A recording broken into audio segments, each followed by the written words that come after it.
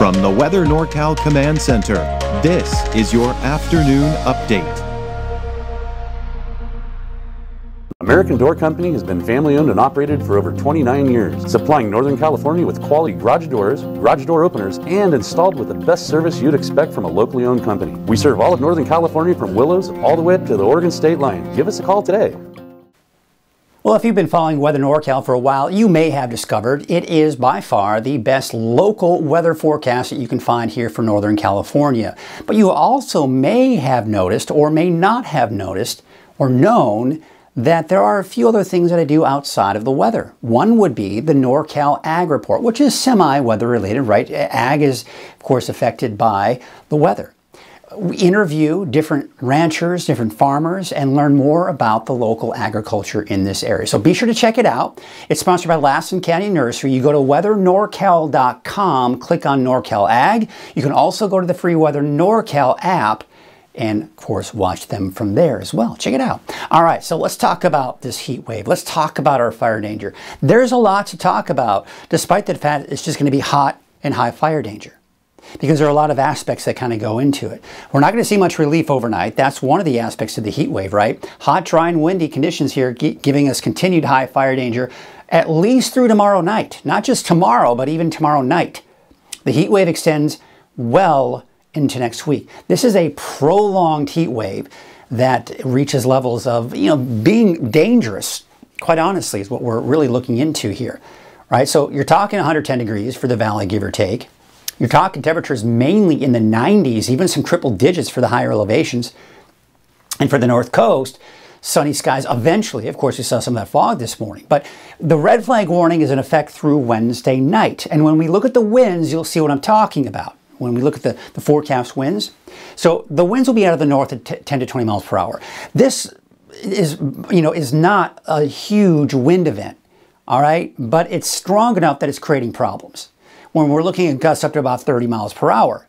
But the humidity is also a factor, 5 to 15%. And what's really not mentioned in this is the heat too. So we're warming things up, we're drying things out, and we are seeing high winds. So we look at the winds here for today at 6 p.m.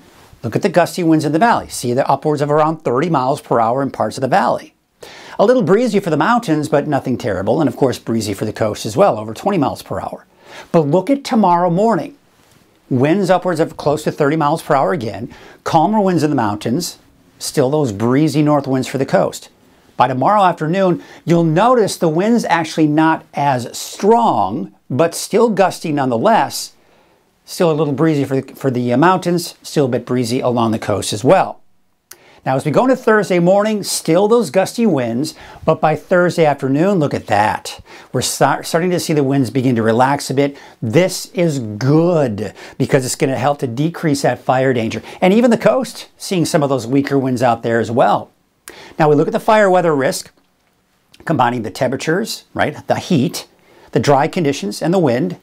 Extreme fire danger. That's the red, the deep red that we're seeing here. All right. You'll notice for the mountains, mainly in the moderate range, that's the yellows that you're seeing there. Let's take you to Wednesday morning. This is unusual. This is something we haven't seen this season so far, is the moderate to even high fire danger for parts of the valley and the surrounding foothills, because it's still very dry, it's still windy, and still fairly warm out there.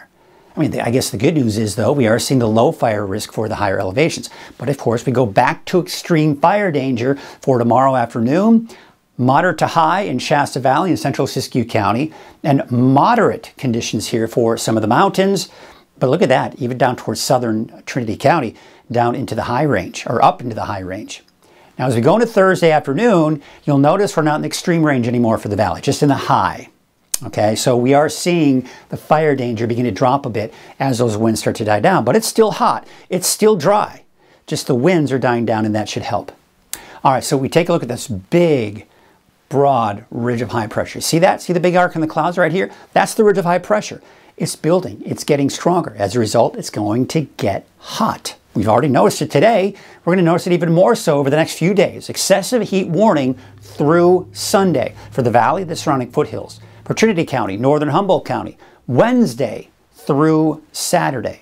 All right, we take a look at your heat alerts here. Excessive heat watch for most of Siskiyou County, Modoc County, Thursday. So it won't start until Thursday and last through the weekend. We also have a heat advisory for Trinity County, Southern Humboldt County, and off the coast, so the inland areas of Delaware County through Wednesday, so through tomorrow.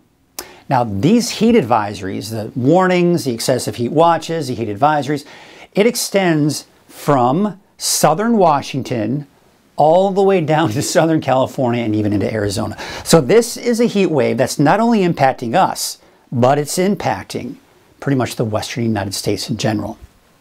So here it all is. Let's kind of spell it all out for you. So we've got the heat, the bubble of heat or the dome of heat right here. So the main heat is right here. We're still kind of there, but as this heat moves closer to us, what happens? Our temperatures increase, right? But the positioning of this high pressure today and tomorrow is going to be such that the rotation around that high will give us the classic setup for the gusty north winds. That's today, that's tomorrow. So as this moves closer, the winds continue to be a problem for Wednesday, but temperatures start to increase on Wednesday. Now, the positioning of that high pressure allows the winds to no longer be a factor on Thursday, so the 4th of July, but that heat, it's moving closer, so it gets just a little bit hotter for your 4th of July. Friday, Saturday, winds again, no longer a big factor here, but now that dome of heat is right on top of us. When you have the dome of heat centered right on top of you, that's where the hottest temperatures will be, and that's where we will be. This will be the peak of the heat wave on Saturday. All right, then we go into Sunday, watch what happens. This low pressure is kind of riding up, it's butting up against the ridge. It can't move through. This is too strong of a ridge for it to do that. This is actually a fairly strong area of low pressure, by the way, but it's just going to ride over that ridge. So what it will do is help to kind of nudge this ridge of high pressure and the heat back down to the south and east. So we'll see a downward trend in our temperatures starting Sunday, Monday, Tuesday, Wednesday of next week. But even though it's a downward trend, it's still going to be rather hot. Temperatures still well above normal and well above 100 degrees for the valley in particular. But this is going to be some relief. So we're getting the peak on Saturday, but it's going to extend on into next week as well. So here's your forecast for today. We're talking 108 to 110 pretty much in the valley here for today. In the mountains, 80s and 90s. Some of the cooler spots like Lassen Park, for example, about 79, but that'll probably change by the time we do get into tomorrow. So we take a look at your 7-day outlook. We're going to start off with the valley. Notice for Redding in particular, 110 degrees or higher all the way through early next week. And again, that'll extend into Tuesday, Wednesday of next week. For Red Bluff, Chico, like around 108 to 112, 115, right? So it's getting quite hot and will stay hot for a while. Now for the coast, you're also going to see warmer temperatures, just not as extreme, obviously, right? We're talking temperatures there in the mid-70s, 74 degrees Thursday, 74 Friday, and there's the inland areas up to 110 degrees or higher, even Weaverville. You're looking at those temperatures upwards of 110 degrees or higher.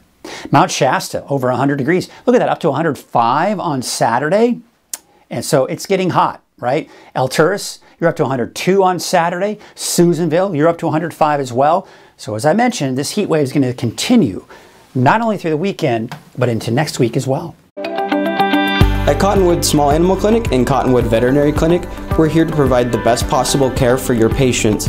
We understand that your pet is your family member, and when your family member is sick, they need urgent help. All our staff is so passionate about the care that goes into all your little creatures. Making relationships with pet parents here in Cottonwood is the greatest feeling in the world. Come find us off the Gas Point exit here in the heart of Cottonwood.